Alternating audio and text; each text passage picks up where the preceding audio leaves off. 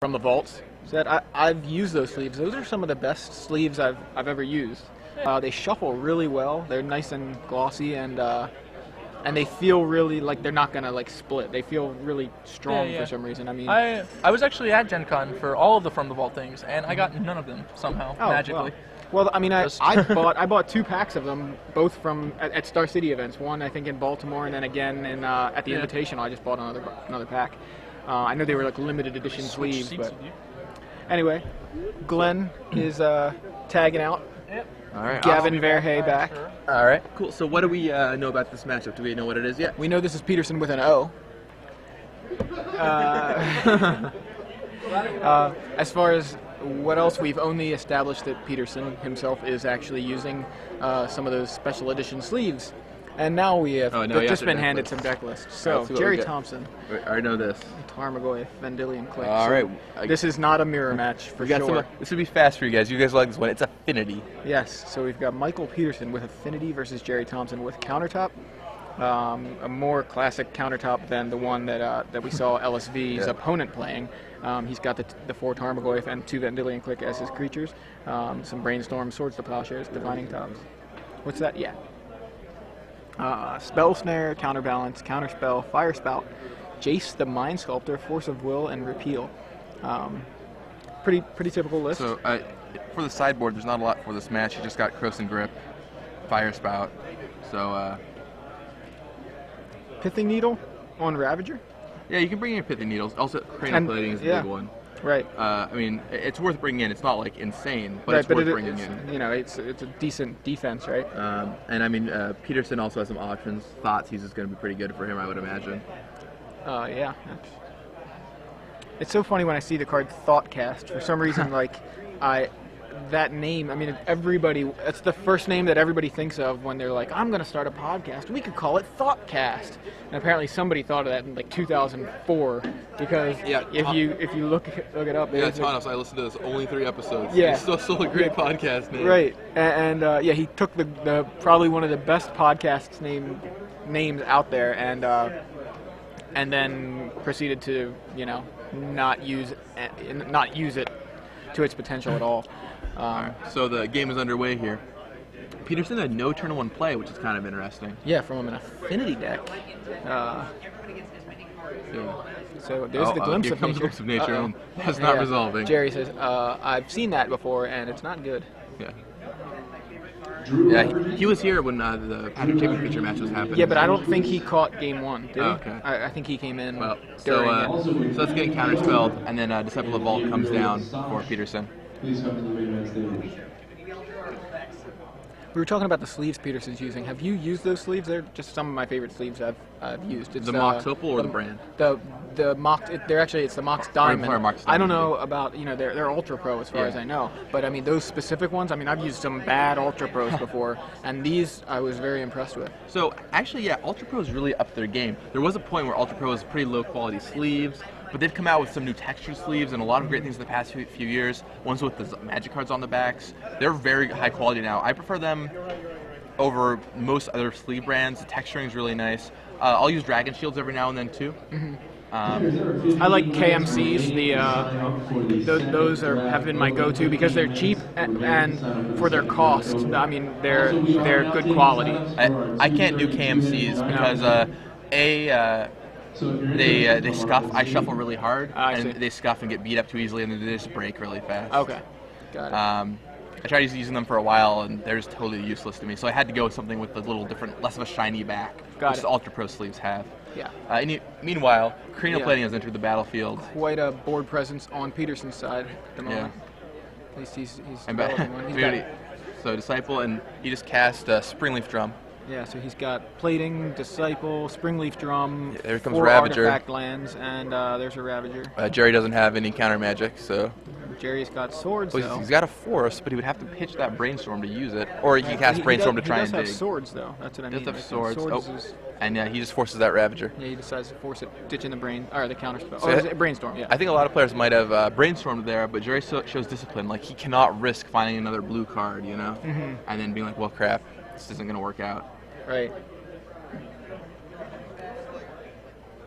All right, so Peterson quickly equips his creatures.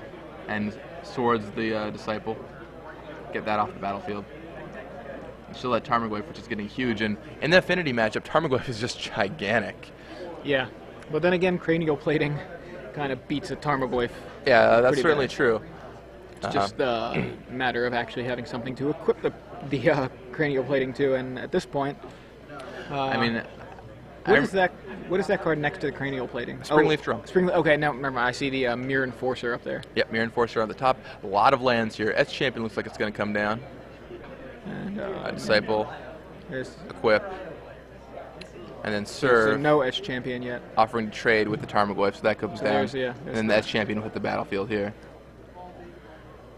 Absolutely has Metalcraft. I would say he is quite wow, well. Jerry with.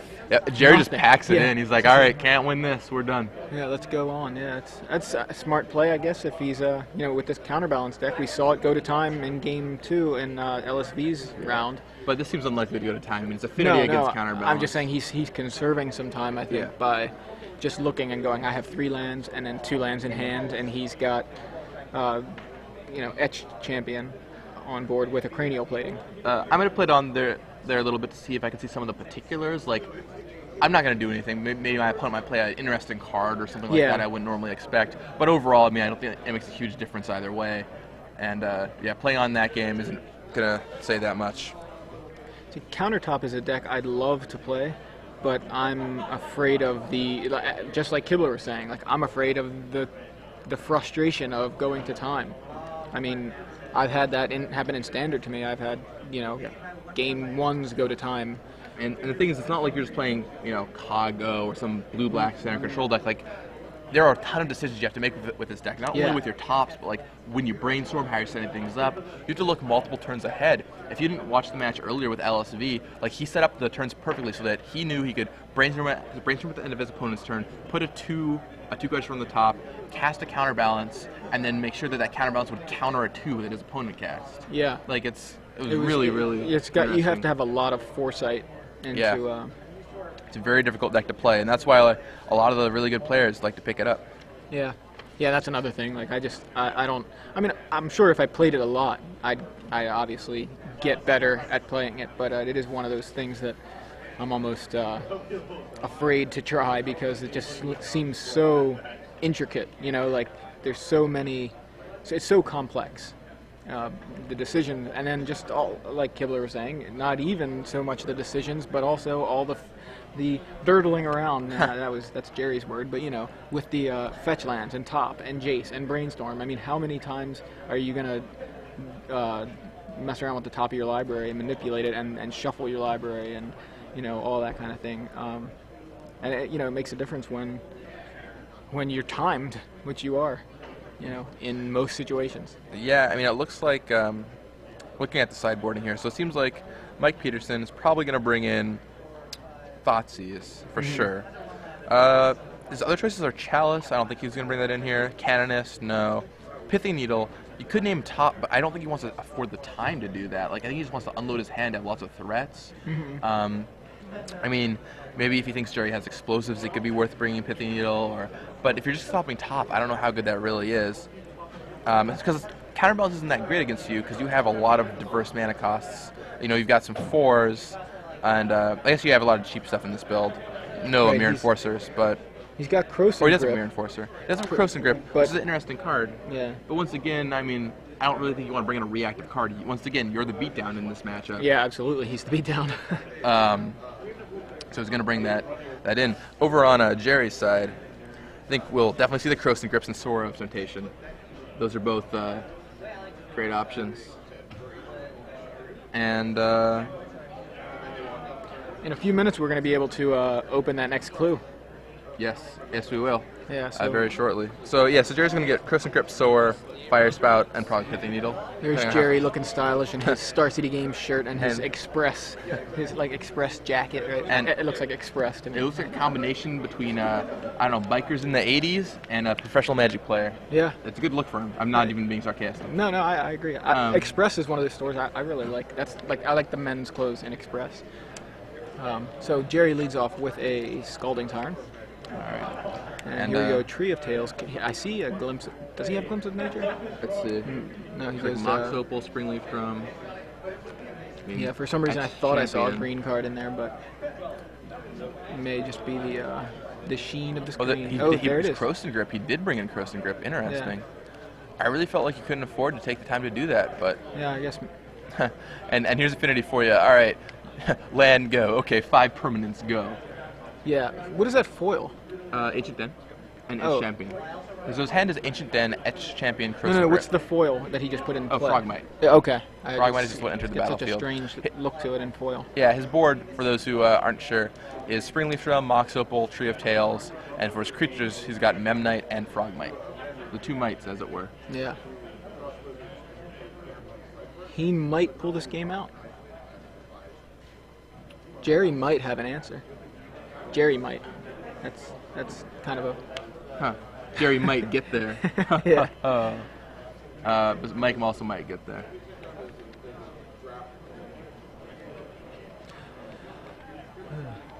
Let's see what happens. So he brainstorms. There was a point in time when I don't think I ever saw Gerry Thompson without some sort of like hat. You know, like Yeah.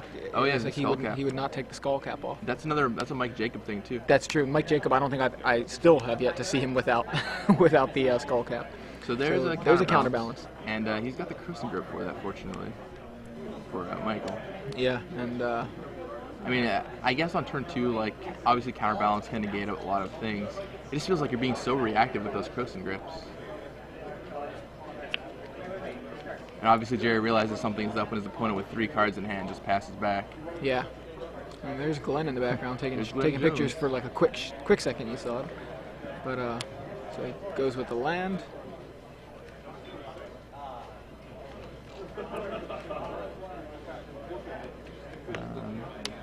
What is, it looks like potential 4 mana on the affinity side. Oh, and there's Tarmogoyf. But not just 3 because And of the bang, there goes yeah. counterbalance. He's going to flip and see if he hits Yeah, the just 3. in case. Yeah, because this is one of those things with even though Croson Grip has split second, it still triggers the counterbalance isn't a response; it's a trigger. Yeah. So Right. There's all kinds of tricks you can pull with that, and yeah, it'll always trigger with a split second, so you can kind of navigate your way to make it work. there are ways to counter split second spells, but pretty much have to have You counterbalance. can also willbender split second spells, Yeah, that's true. and you can use split second to beat Deep Sea Kraken, as it turns out. Good to know. I- For all you guys jamming the Time Spiral draft circuit.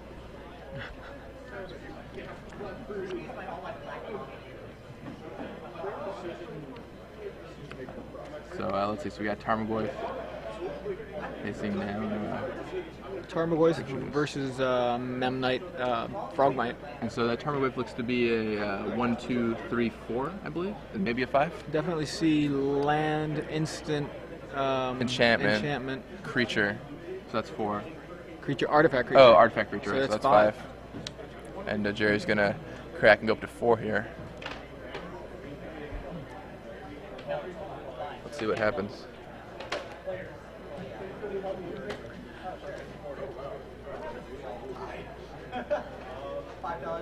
Huh. Interesting. So he fetches up. What was that? A volcanic island? Is that what he grabbed? Or? Yeah. Oh, And goes here a comes Sower Sower. of Temptation. Yeah, and have then- my Frogmite. And those Sowers are good, so good here because the Affinity D deck doesn't really have any removal, Right. And it just steals their best creature and could really be a Yeah. backbreaker. When I was playing fairies or basically anything in extended, I was always happy to have Sower of Temptation against Affinity. It's interesting to me that a 2/2 is his best creature. I mean, it is right now his best creature, Yeah. but I mean, his draw really hasn't developed that well. right. But Gerry just taking the Oh, decides, you know what? I'm gonna beat you down. yeah. You know, just take who's the finish beat down? And You know, this time, Gerry says, this time "I'll it be the might beat down." Packs a little prematurely. Yeah, that was interesting. Gerry just says, I mean, we were just saying about how Croson Grip is a reactive card. Now, Michael Peterson somehow with the affinity list, kind of taking a reactive stance, and Gerry decides, I've got a draw that's going to let me attack you with one of your own guys and 3 of mine, and just beat you down. So kind of odd. Right. That's the danger with bringing in the Croson Grip is that, you know, what if that Curse of Grip was just a Frogman or a Mirror Enforcer or a Glimpse of Nature or whatever he took out? I don't know. Some other creature. No, I mean maybe he probably would have won him that game, but I mean Counterbalance was kind of threatening, but at the same time, especially on the play, I think you should board them out because you just want to power through it, drop your hand fast. Yeah. And He'll be on the play here. So. And we had an interesting discussion earlier, and it's just interesting. So when Affinity came out, right? Like Frogman and Mirror Enforcer were very sizable creatures. They were big back in their day. But now, not so much. Like you can get 3/3s for 1 mana. And now, instead of having to do all this backbreaking work to play 4/4s and 2/2s, I mean, you can just play cheaper creatures. So the Affinity deck has really only taken off because of Glimpse of Nature, I feel. Like that is the card. It's perfect for Affinity. Yes. And you play Glimpse, you can unload your hand. I mean, Cranial Plating is obviously also very good. Mox Opal's a nice new addition, but I think Glimpse is the big one. Yeah, no, I mean that one's the one that wasn't there in the standard version of the deck at all. But which is funny because the deck actually existed in the same environment. I know, I could have played it, but I mean there just wasn't. It was a much different deck back then, right? Like you didn't have Memnite, for example, which is also a huge new addition to make the Glimpse of Nature really work. Right, absolutely. I mean, a card that Cedric Phillips was trying for a while was Repeal and then Glinthawk, just so you could reset your Zeracast and Calcifer artifacts to draw some more cards. Yeah. What I know Master of Ethereum was a big deal when he was printed for people talking about using him in Affinity, but obviously this list doesn't run him. How do most Affinity lists just forego the Master of Ethereum? Yeah, I mean, I think Master probably would have been in the Etched Champion spot. Yeah. But the problem is that I think that really wants to Glimpse of Nature people, right? Yeah. So, I mean, the 3 mana, including a blue, doesn't play into that plan so well. Although, honestly, I don't really feel like the Etched Champions are that good in this deck. Just from what I've seen them played, like just in theory, they don't seem that impressive. They like block Goblin Pile Driver, right? Like they'll block some dudes, but I think they're mostly good on defense, not on offense. I don't know. I think they're there for the potential of cranial plating on them. And, right. I mean, swinging in, just killing in one swing. Or all right. Obviously, that's very good. I mean, 3 mana, 2/2 protection from all colors is still very strong, right? I think it's there for that potential, and otherwise, I mean, having the protection is relevant, even just if it's a 2/2. I mean, I haven't played it in Affinity, so I don't know. It just seems very underwhelming every time I've seen it cast so far. Yeah. Because even in Limited, when I can get Turn on a Metalcraft, it's even not that insane. It's like, okay, well, I've got this guy, but, not that awesome.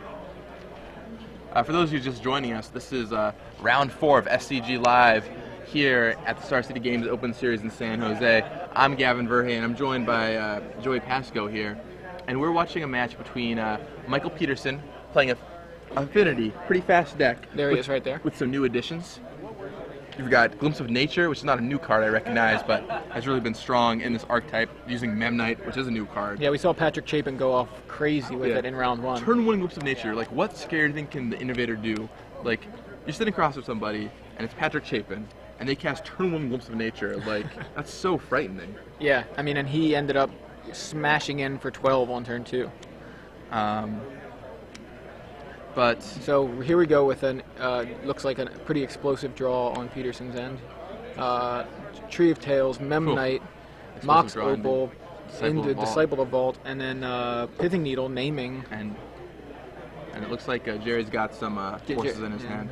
He's going to get the needle away. Yeah, so on that good segue, on the other side of the match, we've got Gerry Thompson, who's playing a counterbalance list that him and Luis have worked on. Luis is a little different, but still they're pretty close together. And yeah, pretty opposite sides. One slow deck, one fast Affinity deck. Yeah, and we've got the match so far is split. Yeah. And Peterson took game 1, right? And that's, for those who can't see, it's kind of blocked. That's a Mirror Enforcer that Peterson just snapped into play. And that's a pretty quick clock on Gerry, but Peterson's out of cards.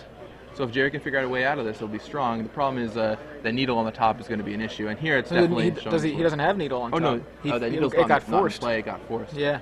So Gerry will try and dig his way out of it. The top. He sees a fire spout. That's going to be blowout. Oh, okay. I mean, it doesn't kill Mirror Enforcer. It doesn't kill the Mirror Enforcer. Yeah, unfortunately.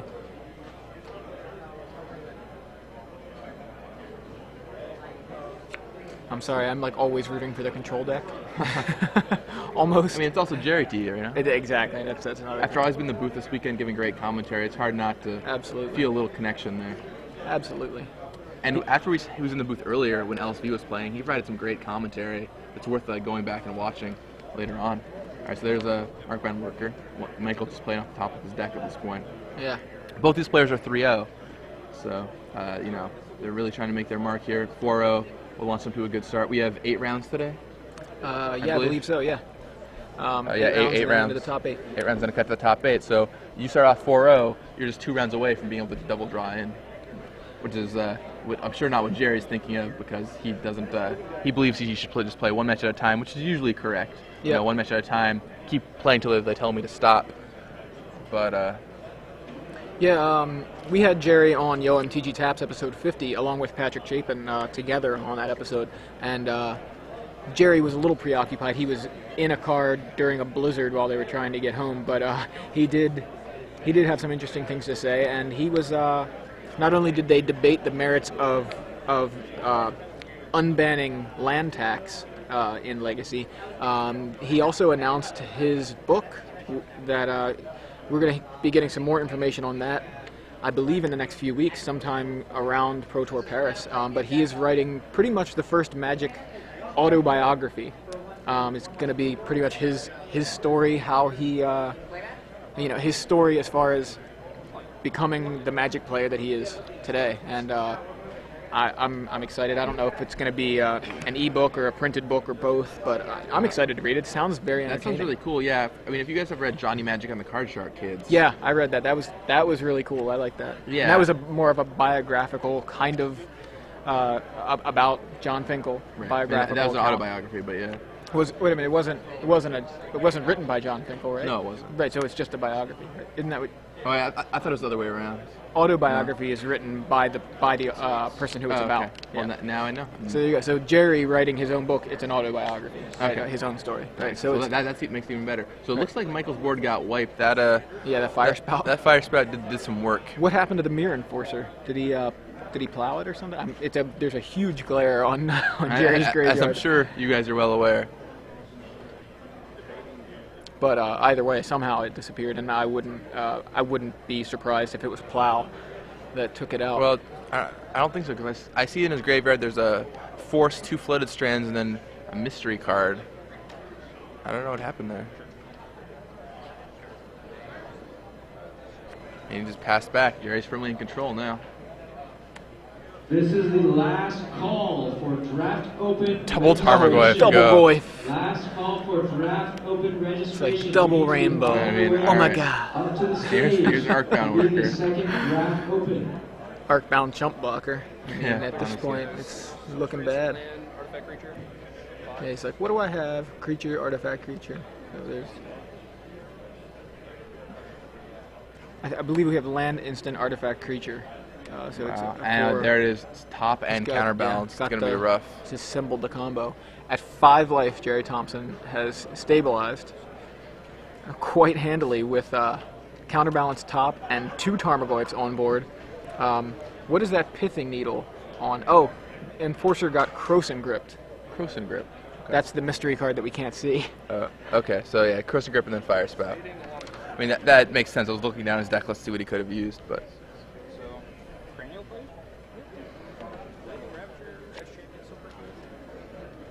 All right, Michael looks pretty much done here. Yeah. Gerry's at 5 life, but all that matters is the last point. That's right. When Gerry gets back in the booth here, maybe we'll ask him a little bit about his book, and he can tell us about it. Yeah, absolutely. That sounds really sounds like a interesting. good plan. I'm sure he'll wander over and tell us a harrowing tale. Yeah, you can, if you can't wait, or if we there we can't go. seem to get, Gerry in here, I'm sure that's not likely. But anyway, if you want to go Or back if and... it's just like Yeah. the OMTG tab. Right, just go back and listen to Yo MTG Taps, episode 50.